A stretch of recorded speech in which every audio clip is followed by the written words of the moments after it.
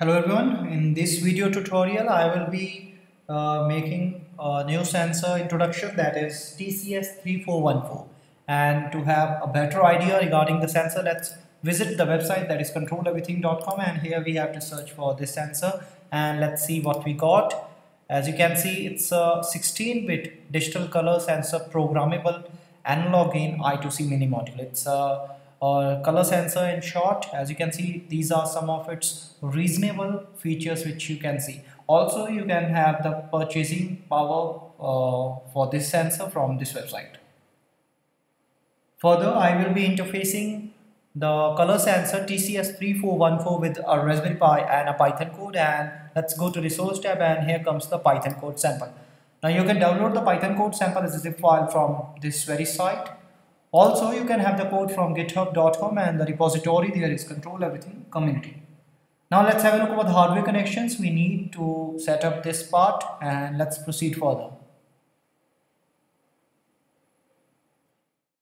Now for the hardware connection setup, first of all the requirement is of our color sensor, that is TCS3414, and this here is a Raspberry Pi, and these are the GPI pins of the Raspberry Pi.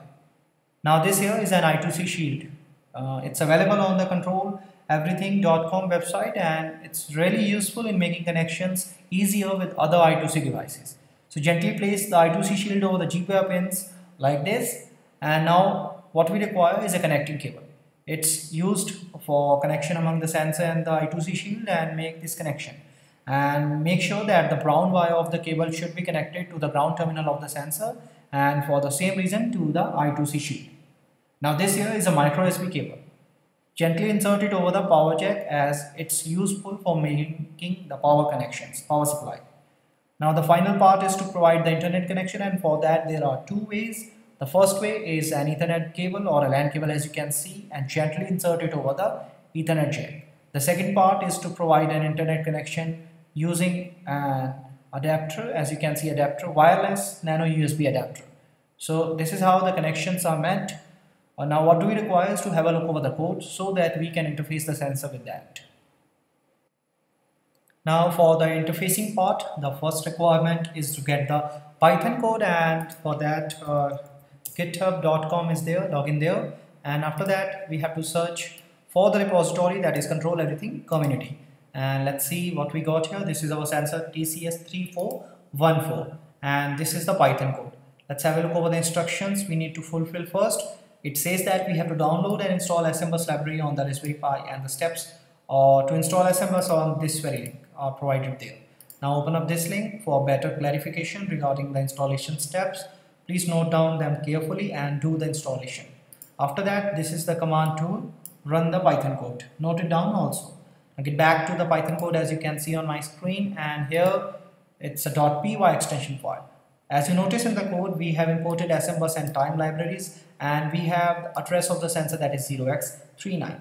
Now in the working section part, we are selecting the control register 0x00 or with command register 0x80, and 0x03 goes for the command we are sending to power on and ADC enable. Writing command is here. Then we are selecting gain register, that is 0x07, or with command register, that is 0x80, and we are sending 0x00, that's the command for gain equal to 1x, prescaler mode equal to divide by 1, and the writing command is here. Then we want to retrieve the data back from the sensor, that's called in a general language reading part. As you can see, we are reading data back from register 0x10, 8 bytes of data we are register having, or with command register, that is 0x80. It's the green, red, blue and clear data. At the end, as you can see, we are converting the data for the values we have just read and illuminance, and the formulas we have used provided in the data sheet for TCS3414. At the very end of our code, we have the output to be displayed on the screen. As you can see, we have the green color, red color, blue color, clear data and ambient light luminance, and the unit for all of them is lux. Please note them carefully, and after that we want to show the practicality of this code, and let's see how we do it. Well, in the working environment part, first of all we have to copy the code. This is the first step, as you can see on my screen, and now open up the terminal for the Raspberry Pi, and here create a new file as you can see on my screen. .py will be the extension for the Python code, and here paste the entire code, and after that we have to save the file, and this is the command to run the Python code as you can see on my screen. .py will be the extension, and here you go, the green, red, blue color luminance, clear data and ambient light luminance is on the screen. Now as I running the command, the data is almost constant, but when I place some object over the source, you can see the decrease in the values for all the green, red, blue, clear data and ambient light luminance. But when I place a light source near the sensor and run the command, you can see the increase in the values for green, red, blue and clear data along with the ambient light luminance. So this is how the sensor works and responds to the Python code. Now what we require is to have a look over the applications and the benefits. Let's have it. The TCS3414 digital color light sensor is designed to accurately derive the color chromaticity and illuminance of ambient light and provide a digital output with 16-bit of resolution. The device includes an 8x2 array of filtered photodiodes, analog to digital converters and control functions on a single monolithic CMOS integrated circuit.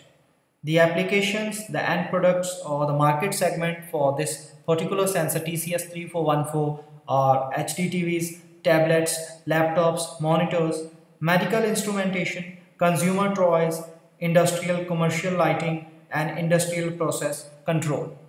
This sensor is available and can be purchased from the website that is called controleverything.com, and you can have the code from the resource tab. After clicking on the code, you can download the code as a zip file. You can also have the code from github.com, and the repository there is Control Everything Community. In the end, I would just like to make it clear that for any further queries, you can reach us on controleverything.com, and if you want to post some comments, go to our community page. For articles and blogs which are relevant to this sensor and the video, go to instructables.com, and if you want to subscribe more video tutorials, you can visit our YouTube channel. In the end, I hope you enjoyed this video and have a good one yourself. Thanks a lot for watching.